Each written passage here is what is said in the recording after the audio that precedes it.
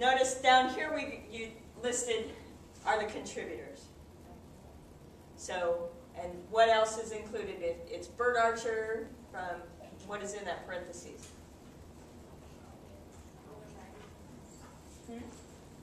Probably all their magazines. Right. It's the magazines they write for. Right?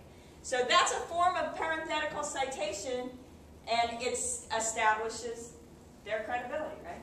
These people write for these big publications. The only one of which you might recognize is, I don't know, do you recognize any of those? You might, as your, what would you be more interested in telling you who the saddest songs ever were? What kind of magazines would you look for? Rolling Stone, Spin, I don't know, whatever magazines you notice. So you can probably guess, right, that you're not the audience for this. That's how you make judgments here, right? I'm not probably the intended audience for this. And you can go back, look at how they've cited the songs. We'll start with the band, Rocking Chair. 1969, oh, that's probably not songs you're real familiar with, huh? A little before your time? Is this how you would cite a song in your works cited if you were writing an academic piece analyzing the saddest songs ever? No, what would you have to do? You'd have to put it in a works cited list, right, with the album and the record company, with all of the required details. But notice they are consistent. Tom Waits, Christmas. So what is the quotation mark here? This is the saddest song ever, by the way. This song. Ever. But what does it mean, Christmas? Why is Christmas Card from a Hooker in Minneapolis in quotations? That's the song title. What if it was italicized? It's the album. The album, right? Right? You know that those little punctuation marks are important because they tell us. Excuse me, they tell us we know this is a song title and not an album title, right? So we could download the single instead of go get the album, right? These are important cues to us, and notice they're consistent with it for all of them. And why the year? Why do you think they put the year up? Why is that important? It's just like your earlier example, right? Is this up to date? Is this like the most current, saddest songs ever? Yeah, this is really like ever. They're talking, right? This is all old school stuff. Good. Okay, so now, what if we wanted to look at, pull up my email. We don't ever want to look at my email. Oh, here we go. Music, mood, and marketing. I think we're probably getting close to out of time, huh? So look at this source. What do you think? What kind of source is this? Is this the time waster at work? That music affects human beings in various ways has probably been presumed as long as people have played music. Many marketing practitioners already accept this notion, given that music is increasingly used as a stimulus in the retail environment as well as in radio and television advertising. Yet fewer than 20 published empirical studies in marketing have music as a who is this appealing to? So it's some kind of professional piece, right? So how is credibility established right away? This goes back to your first. Jargon. There's a lot of jargon in here, right? So it's appealing to somebody who knows whatever empirical studies, relevant literature outside marketing, and provides research propositions to guide future studies, right? So you're only going to be interested in this if you're within that field. But you should be able to read it regardless of whether you're in the field. How would you do that?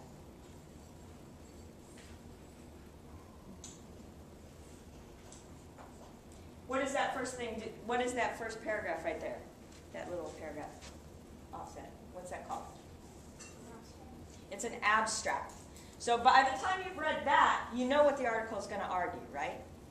So that's where you start, is with the abstract. What is the main upshot of this article? What's it going to tell me? So the rest of the article is really establishing the credibility, right? Explaining that, building on that, if that's going to be your claim, how did you get to it, right? So we assume that it's based on research, right? Look at all this. Look at one section.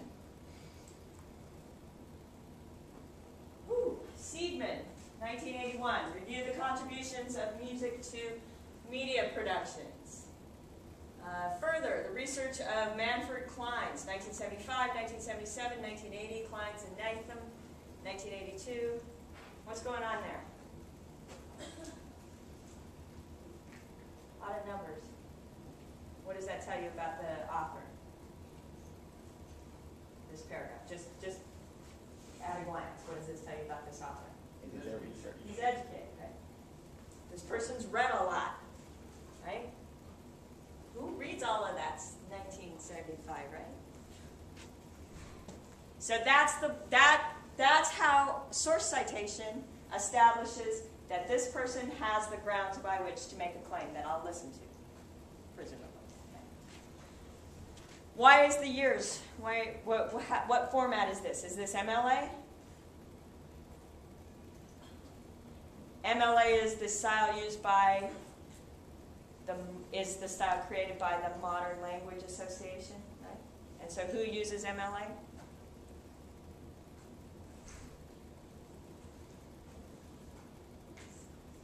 Yes, in this English class, right? You probably do. Humanities. People who study things that are about language and human beings and all that stuff, right? And we talk about people. So we often use authors, but not dates, because we talk about the stuff that, you know, was relevant in Shakespeare's time, right? Or the history of the valley, right? So we're looking at longer term stuff. We don't emphasize dates. So this emphasizes dates, which is much more concerned with, is it relevant? And who's more concerned with, is it relevant to right now? Is it the latest knowledge? Science, economics, right? We need to know what's the most current stuff. What's the current stuff findings on these things? So that's why date gets emphasized in MLA and APA. So, in APA, or it depends. I don't know that this is APA. What are these things here? Footnotes. And why do we use footnotes? Okay, to develop an idea. But why, well, if you don't want to say it in the text, why have it? It could be as definitions as well. It could be what? Use as definitions, maybe something that they might explain. Okay. So what does that say rhetorically to the reader? If there's, what are we thinking about in terms of our reader if we use footnotes? That they don't know what you're trying to say, so you clarify with footnotes. Okay. That they don't know or that they want to know, right? They want more. So what kind of reader wants more? Notice it's not like a hyperlink that they may or may not. Of course, they may or may not read the footnotes, but the assumption is that somebody's going to read that, right? So what does that tell you about what that kind of reader is like?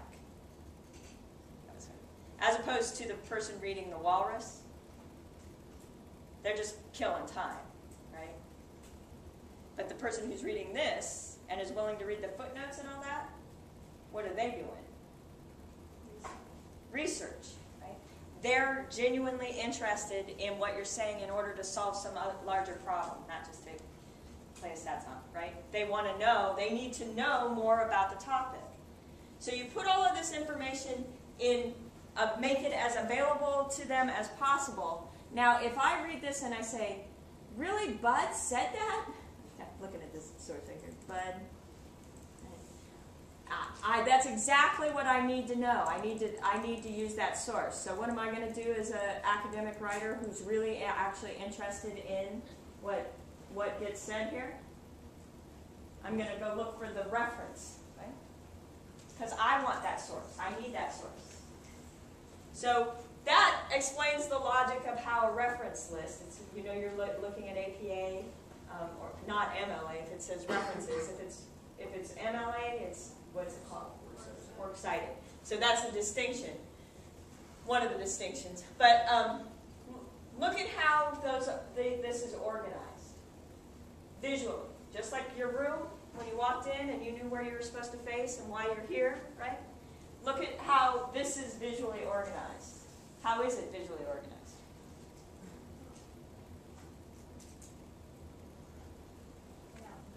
Alphabetical order. Why? Alphabetical order is easy, right? If you look in the back, so notice that in the in-text citation where it said Bud, 1967 or whatever, that's going to be the first letter, or the first word you see here, right? Because it's set up for the reader to go find it easily, not have to try and figure it out, right?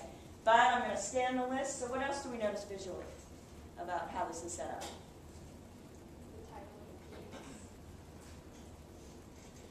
Visually, though? What's this called? It's a hanging indent, right? How do we think of paragraphs being indented?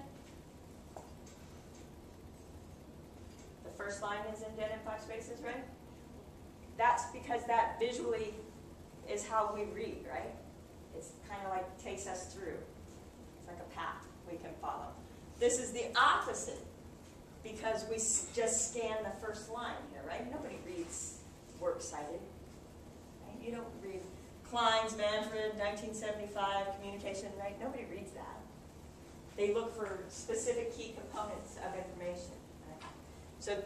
So when you're thinking about, just to wrap this up really quickly, when you're thinking about establishing your authority by using other sources and citing those sources, also think about what is the logic behind that. Why am I using APA or why am I using MLA?